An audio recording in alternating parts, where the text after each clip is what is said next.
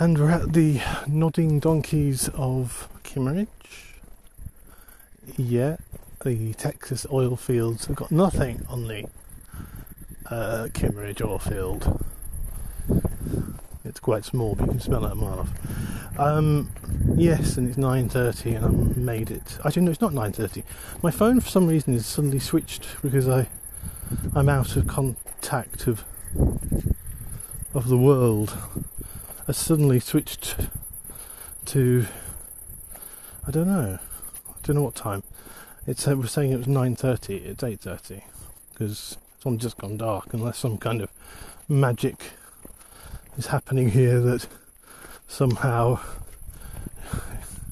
it gets light until now later. So yeah, it's 8:30 and I'm at Kimmeridge. Well, the oil fieldy bit. And probably a refinery. I don't know if I can smell that. It's interesting because the UASC company, I've seen them launch a little. They're allowed to launch from Arishmel, their little dinghies, because they turned up. And I looked up who they were, and it was like contractors, and I was like going, but they're not rangy people. And I think it was something to do with the oil field. That was something I was there a couple of years ago. And yeah, I'm pretty sure you could actually get to that beach. It's now all locked off. But they have like a container on there, and I'm pretty sure it's to do with the oil people. So yes, Mod is somehow renting stuff out. So it's getting rather dark, worryingly. I'm just walking into Kimmeridge Bay itself. Now, I think Kimmeridge Village is a while. You can see that weird folly thing which I saw in the distance from Knoll Hill is lit up at the moment, but it's some kind of folly. I should remember the name of it because I've looked on the map several times. It's just after Kimmeridge, but I've got out of the range, so the oil field is just outside the range. So it's all the death march or really dusk march to be more right, but it was more like, Kimmeridge or bust. And I'm here. I might have to get a taxi home, or we can see. I mean, it's only about two-ish miles to home. The only thing that bothers me is just lack of having my head torch, but I just wanted to do it anyway. And I really enjoyed doing the dusk walk because all day it's been, people competing back and forth, and they weren't there. Ooh, those people who were running around, they'd long gone. So there was a lot of weirdness and a lot of strange shades as well, and people being all competitive on the cliffs. It's strange, people doing the power walking and the running and all that sort of thing, like they're showing off. But I outwalked them all because they keep going for longer. When they're all in their beddy buys, I'm still going. So I actually tend to walk more. And I haven't totted it up. I think it was about 5 miles. It was about 5 miles must have been to Tyneham, and then a couple of miles to Arishmel, back again to Tyneham, and then nearly 2 miles from Tyneham to Kimmeridge. So on Kimmeridge Bay. I think it says Kimmeridge. I think it meant Kimmeridge itself. It felt like it was longer than 1.5, 1 3/4. But anyway, we're at. I assume this is the bay bit. I don't know. I don't know what this is. What is this? Oh, it's a car park. It's a car park. What's it for? Parking cars. And there's a bench. Hello, bench. Been a lack of those in the range, I have to say. I think this is a car park for the bay, and you can probably hear the bay in the distance. I'm not going to go too close to the edge. I'm not going to go down to the bay either. It's been wonderful, but now I need to work out how to get home. I'm already planning my dinner. So anyway, that was a success. That means that's done.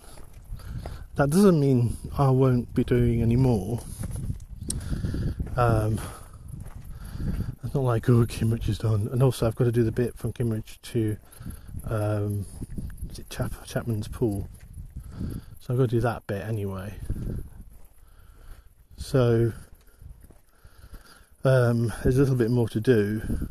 I'll probably be as stiff as a board because I haven't done one of these really long walks. I used to do these kind of walks. I remember walking into Dover and it was almost pitch black once. You know, and I didn't have a torch. I might have had, but I don't think I did. So, you know, I quite like doing this, but I stopped doing them because I had a few times where I got kind of a bit trapped. I ended up having to, I think one time, I think I had to get a room in Bournemouth, which is not recommended. And one time, a few times I kind of like had to do late night taxis, which I might do, but I think my feet are not happy, but walkable. So I'm walking, hopefully, I'm going to check where it's going, the road to the village. And it would be wonderful, but it won't happen, if there was a hostelry with alcohol and cold drinks and I could sit there and maybe call a taxi. This will not happen because well, it's Sunday. So you'd think with the oil field, in quote, yeah, you'd think with the Dallas money coming in, I think they would have a bit of an interesting naughty tribune or a kind of a late night bar with all the oil money. I'm not sure, but yeah, it's a Sunday in Dorset. The likelihood of having a late night shop in a small village or a pub open, like the Weld Arms. I went past the Weld Arms and it closed half an hour ago, and it was 5:30. But the Castle Inn in Corfe, I went there and in midweek and they closed, and it was 9. It's like it's a different world out here. Anyway, I'll speak to you soon.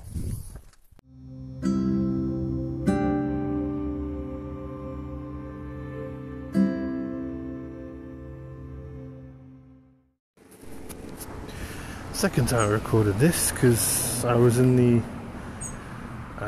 welcome centre at Corfe Castle, and I was like, oh, it's lovely and quiet. Charging up my devices, which is a good tip if you need somewhere to charge things at Corfe. Go to the cafe. It has like charge points and plugs and things. I wish I'd known about that before because it's invaluable. I've been running on empty with battery stuff recently. And then a coach load came in, so there's like massive noises, and I was like, I gave up. So yes, last night I did walk back from Kimmeridge. It was 3.75 miles. Mostly on roads. I did the echoes of the last jaunt. I had a cornfield path that was like, oh my god, is this like, you know, I know we're near Church Knoll. I keep calling it Cock Knoll, but Church Knoll. Is this like Punk Knoll? I was like, oh my god, children of the corn. So yeah, that was that. But it was not a bad walk. But there was no pubs or anything at Kimmeridge. I was surprised because apparently the oil field is operated remotely. It's mostly automated, so there aren't any oil people on site. So yeah, it was completely dead. Not a shop or anything. Nothing in Kimmeridge. So nothing I could see that was open. It's apparently a museum. So I walked and I managed to find a pub on the way because there's a really nice pub just down the road from the campsite, which I knew of because I'm trying to walk away from the traffic. This is all the traffic. It's on a nice day. Apparently it's the last day before kids have got to go back to school. And so there is so many coach loads of people, so many. Oh, there's a steam railway. There's so much sort of noises going on, that, you know, so much traffic coming in, and steam trains, that it's just, you know, crazy. You are here, isn't there? What's the best way to get into Cork? And do I have to walk all the way back? I wouldn't walk on the roads today. Yeah, you can hear that's the steam railway. They were operating on the strike days. So yes, so I managed to find a place called New Inn, and it was open. I was like, on a Sunday, open at 10 o'clock. So I went and had a drink and had a good chat with some of the locals. Only a couple of locals in there, about politics and setting the world to right, and that really helped the walk, because I noticed that just because of the rest and the wine, it's only one glass of wine, but my feet seemed to not mind the rest of that walk. Well lubricated, although not as lubricated as the woman back at the campsite, because when I arrived back, I think it was about 11:30, maybe 12. I was aiming for 10:30, but I stayed at the pub until about 11ish, so I think I must have got back about 11:30. And there was this Karen, this sort of older Karen, who was even down to the bob haircut, but more in her 60s. And she was freaking out because the barrier was down, and every time I've been there, she's like, oh, why is the barrier down? It's like, it's always been down. You know, I spoke to her because I was trying to quietly make some food and have a chocolate drink, hot chocolate drink, you know, recovery drink. I was trying to do all of that, and then she was flashing, waving a torch around and stomping around, slamming the car, it was just like. And I spoke to her and said, have you ever been on a campsite? Have you ever, and she said, 50 years of caravanning. I was like, oh, caravan, oh dear. I didn't say that. And then it was like, you do know you shouldn't shine torches at night into other people's tents. And she was so drunk she couldn't hold it. And as I spoke to the people who run the place this morning, and apparently, sadly, up in Wales, a family of 4 was run over by a car in a tent, and I think a child and one of the adults died. That was very recently, and that's why they have these gates at night time to stop people driving through, and they have a bit of parking outside, so you can park there and walk to if it's later.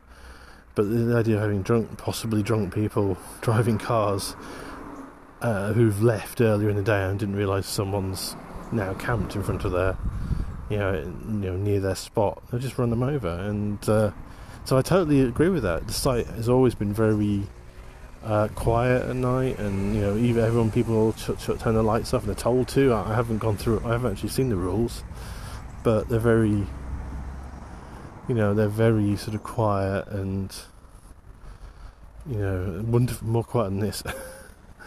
And dark, and there isn't any lighting. And it's brilliant, especially with you don't really need much lighting when the moon's out. That's a big moon is out.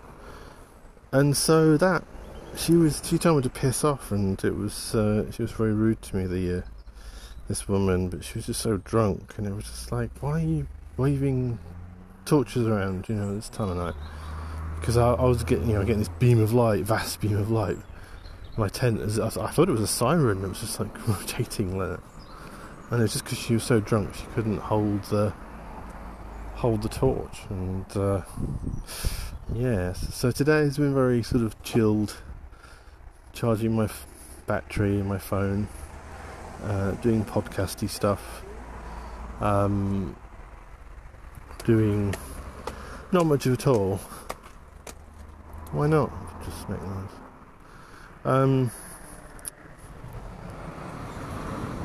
Not doing very much at all really, and just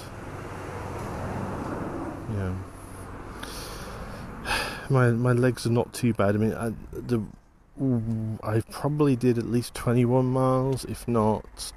It's kind of like a little route map thing. Obviously, Google doesn't understand paths. Osmand does, but it understands paths that don't exist. because it's based off older maps before the whole area became a range, so MOD range. So the little path it's referring to just end on a gate, you can't go through them. But Google doesn't have those at all. So I tried to do the waypointy thing, and it was either 21 or 27, but it was 5 miles, just over 5 miles from the campsite to... so much bloody traffic. Certainly 5 miles from the campsite to Tainham, and it was 3 miles back, or 3.25, nearly 4 miles back from Kimmeridge. And so, yeah, it was, I think we'll just go back the way I usually know. I don't know if there's an easier way to the village. I think not. I think you have to go that way. So, over the horrible road, everyone wants to get down to Swanage. Why? I don't know. So yes, it was a long walk, and I would recommend.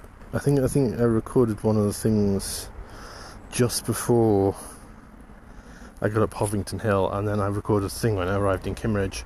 There's a gap there, and because it's Rangers, there's very few gates in, and so one of the frustrating things was at the bottom of Hovington Hill, I could actually see stiles and markers. And I was like, but there's a path there, but the gate is locked. It was a barbed wire gate saying no entrance. But that looks like it should be able to get in there because there are stiles to it. And I knew there was a path going up from Tainham to that area, so I was like, well, that must connect to that. And so I get all the way up to Viewpoint and then find a path, this path that I've been looking through the barbed wire going, what's the path? And I was like, that's the path I need to be on, but I can't get to it. And then I found an entrance and walked all the way back down again, which slowed me down, and hence why I got into Kimmeridge around 9:30, and then had that lovely walk back in the dark. But luckily, even though I didn't have my head torch, the little light on my battery bank, it's got a little LED light. It's really useful because it doesn't seem to drain any power at all off the bank. It's very, the numbers didn't go down, but that's what I used to get home, and it was enough to see. And then the moon came out, and that was helping. But yeah, it was not recommended doing that in the night, walking through the roads. And also some of the roads, again, Google says, oh, you can go through here to was it Bradle? Something like Bradle. Big sign saying, your sat-nav is wrong, this is farm use only. I don't know if that's right or not. It looked like a normal road, but I didn't want to test it, so I had to go all the way up and then onto the Evil Road, which is the road just off the road you're hearing, and it's got that kind of traffic on during the day. A lot of people go very fast down that road. They go that kind of speed down that road. And it's unlike the road which I'm next to, which is the road that goes past Corfe Castle, which is quite a main road to Swanage. It's a smaller road. I've seen trucks and massive trucks and Arctics try and go down there. So it's not, it was quiet last night, thankfully. But it's not a road I ever like to walk on because this is unwalkable in Dorset terms, because it's a small track road, lots of people speeding down it, and fortunately I don't have my walking stick, and of course no pavement, so lovely. But luckily last night there was hardly anyone about, because it was Sunday at sort of 10 or 11 o'clock, so anyway. So that's the update about what happened last night. I'll probably put a sunset picture on the artwork. And yeah, I want to try and get some drawing done today, but it's just been more about recovery. I might go up to Knoll Hill and draw from then, or maybe somewhere around Corfe. I need to go to the Corfe stores before they close at 6 o'clock. And see if I can get some after sun, because I have sunblock on me, and I was religiously spraying the sunblock every hour to 2 hours, religiously. Still I had a t-shirt covering over my neck as well. And it still managed to get quite prawned.